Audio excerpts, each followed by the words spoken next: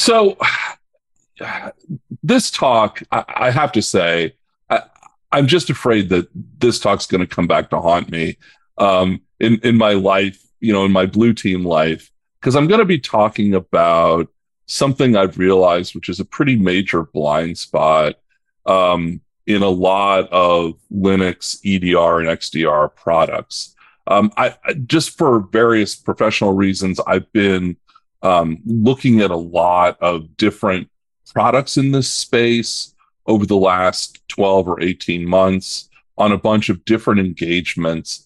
And there's one engagement where, we're trying to develop some additional detection logic in one of these products. And I wanted to create the canary that we could use to test some of our new detections on.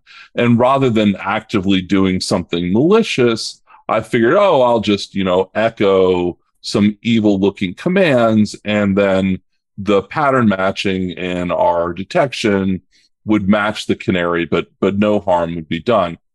And we tried that, and we were sort of nonplussed when we didn't get any hits on our detection.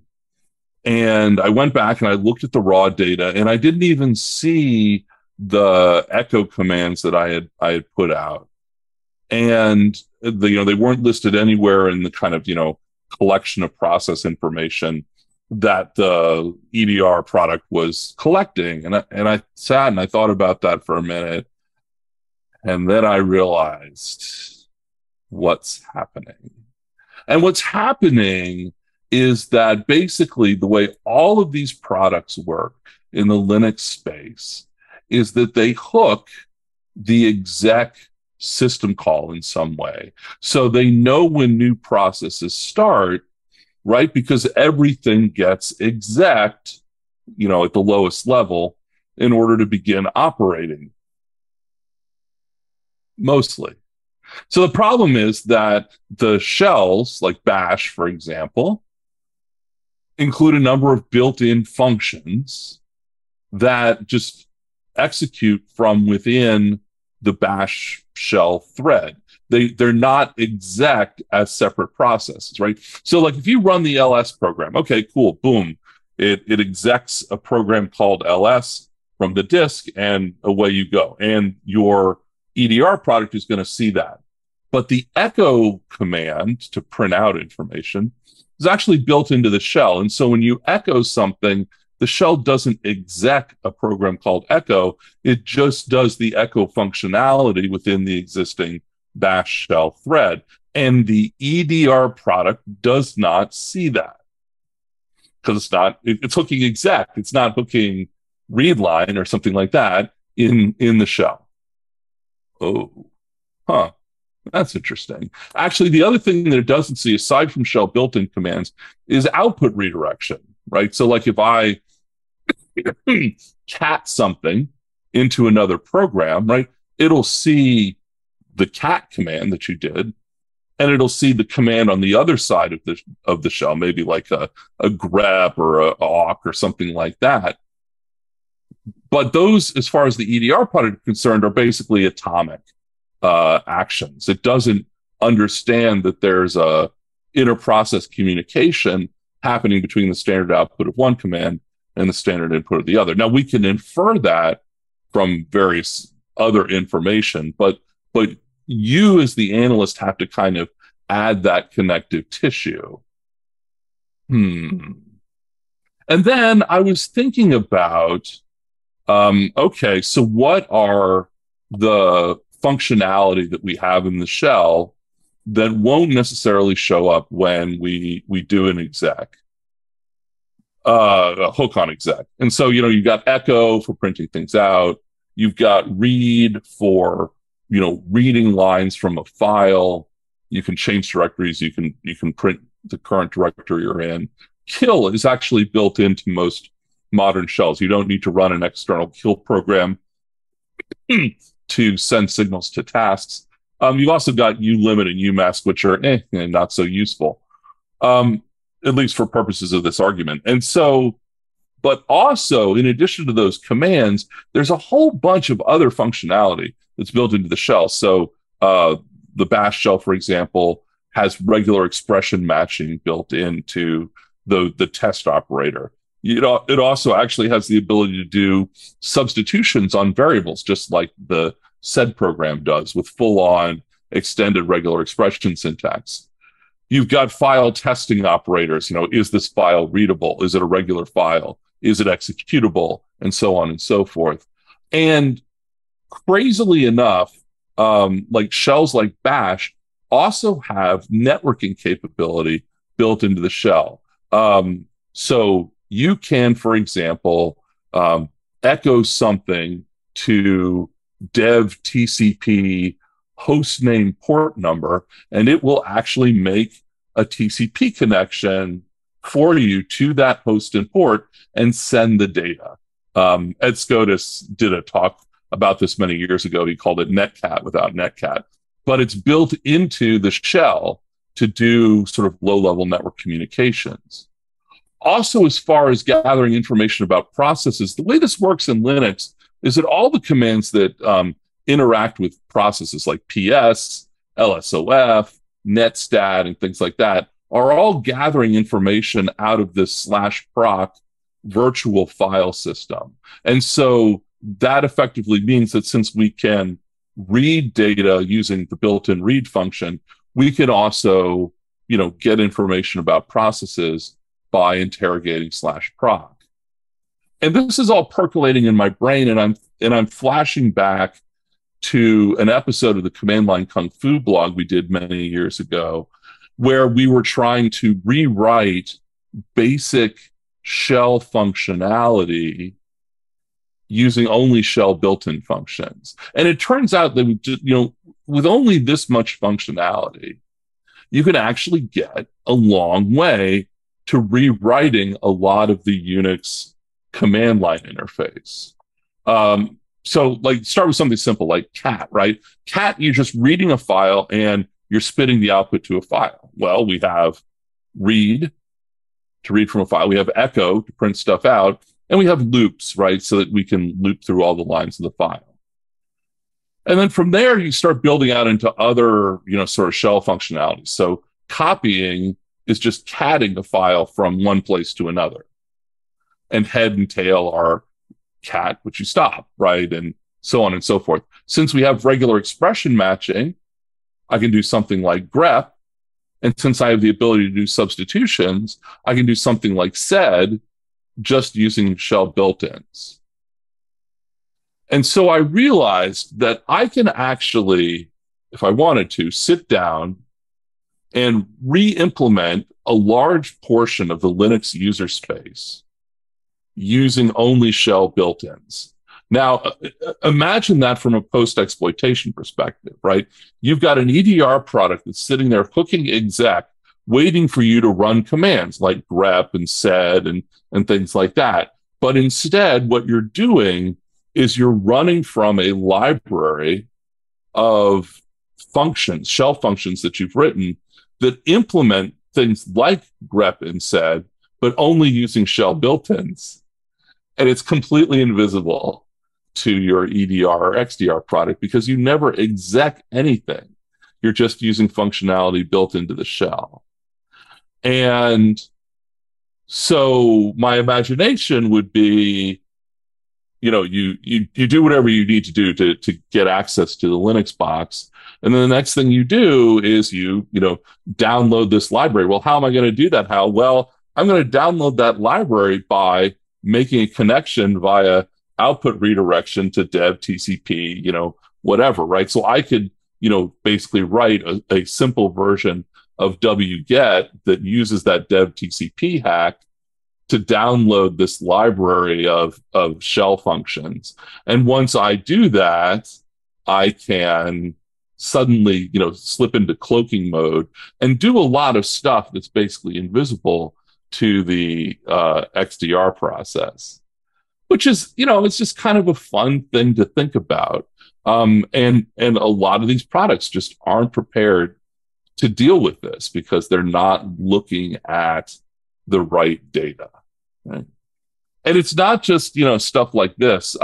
Interestingly, a few weeks ago, I saw on social media. Somebody had implemented a full base 64 implementation, encoding and decoding using only shell built-ins, right? So, there's all kinds of fun encodings you can do. I should be able to implement a sorting algorithm to give me something like sort. Unique is just using an array to only keep unique values from the input. I think if I sat down and worked hard at it, I could probably create at least a basic command line editor, something similar to ED, right? I already mentioned I can probably do a curl or wget, simple kind of curl or wget downloader using that dev TCP hack, right? So there's all kinds of things that you could do if you want to be clever about this. And this, what it puts me in mind of is the old days in Windows when basically we weren't doing any sort of auditing of PowerShell, right? And so, very naturally what the attackers would do is as soon as they got into the box, they jump into PowerShell, and everything they did in there wasn't logged and it wasn't tracked. And it was just like, the cloak of invisibility for them. Well, this would be the same thing, right? Like as soon as they climb into this library of command line workalikes, everything that they're doing basically stops being tracked by the local, endpoint detection tool, whatever that is, right? And I think that's a fairly major gap in the visibility of these tools, and it's pretty consistently a problem. And so here's how you test it, right? So like you whatever your Linux endpoint solution is, do what I did, right? Echo something in the shell, right? Because echo is almost certainly a built-in function with whatever shell you're using. And then go look at the data from your EDR, XDR product. Does it see the things that you're echoing, right? If it doesn't, then it's like, 90% of the other EDR and XDR products in the world, and it's only hooking exec events. And so it doesn't see the stuff that's a shell built in. And so it's got this gap in it, right? Now, I haven't sat down and actually written this library. Like I said, I've been a little afraid to do this because I'm afraid it's going to come back to haunt me in my incident response practice, right? But it should be straightforward to do. We actually, like I said, we did a little bit of this already in the command line kung fu episode, but there's more work to do there. And setting up the downloader would be fun, and doing some sort of encoding so that it's not immediately obvious on the network what you're doing there, and sucking this information down. Now there's some things that I haven't been able to figure out a way to do using shell built-in. So there are some limits to this. One is that there's no unlink built into the shell. I can't remove files, and I can't move them. I can copy things, easily enough just by sort of catting them from one place to another. But I have no way to delete the old version of the file once I'm done with it. That's a shame, isn't it? Also, links, so hard links and soft links. The linking functionality is not built into the shell either. You also don't get to fiddle around with permissions. So like chown, chmod. Although, because UMasks are built into the shell, you do have some control over the permissions that new files are created with, but you can't go back and change the permissions on an existing file, at least not with shell built-in operators.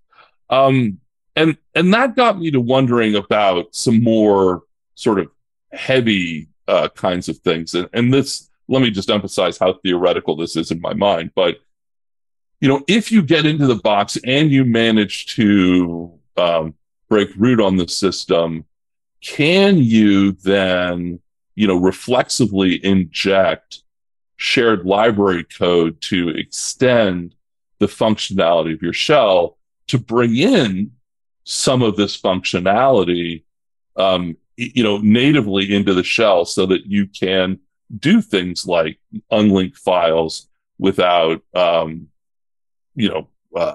having to exec an outside program. And that one's very theoretical to me, but boy, is that an interesting idea that's been kind of, going through my brain. But in any event, like even just the simple stuff, I mean, I can get a long way in the Linux shell without any of this functionality that I'm talking about on this slide. And, I can do a lot of damage, right?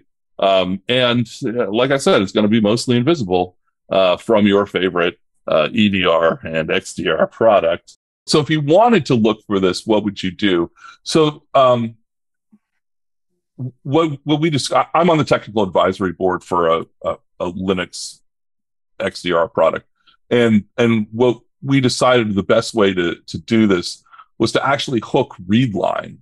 So rather than exec, which we also hook exec, but by hooking readline, we see everything that the user is basically typing into their shell. So whether it ends up calling exec or not, we have basically a command history of everything that they've done at the command line in their shell. It won't track like if they run a script, but if they run a script, they're going to exec something, and so we'll see that happening by trapping exec. So readline, I think, is the right place to hook to see the stuff that you're not seeing by hooking exec. Thanks, Hal. Hal has a class called Linux Command Line Dojo, and I haven't taken it myself personally, but I'm going to go ahead and guess that it covers stuff like this and much more. Yeah, so Linux Command Line Dojo is basically 0 to bash proficiency in 16 hours. So it's focused on getting you up to speed on the Linux command line and teaching you some cool stuff. And it's really targeted, it's very practically targeted at, folks who are analysts or operators. The examples are all, they're not like these sort of C spot run shell programming examples. I'm actually, okay, you have this log file and you need to pull this information out of it, to further your investigation kind of thing. So I tried to make the examples as practical as possible so that you can, kind of take the knowledge and immediately apply it to your situation, whether that's you're on the SOC or you're a red teamer and you're trying to do post exploitation in a Linux environment. I wanted to keep the examples practical in that way. All of my classware is available Creative Commons licensed, so you can actually download the command line class slides and exercises. So if you can't take the class for whatever reason, at least you can download it and do it as a self-study. Thanks for watching. Achieve your next level of skills with training courses at antisyphontraining.com.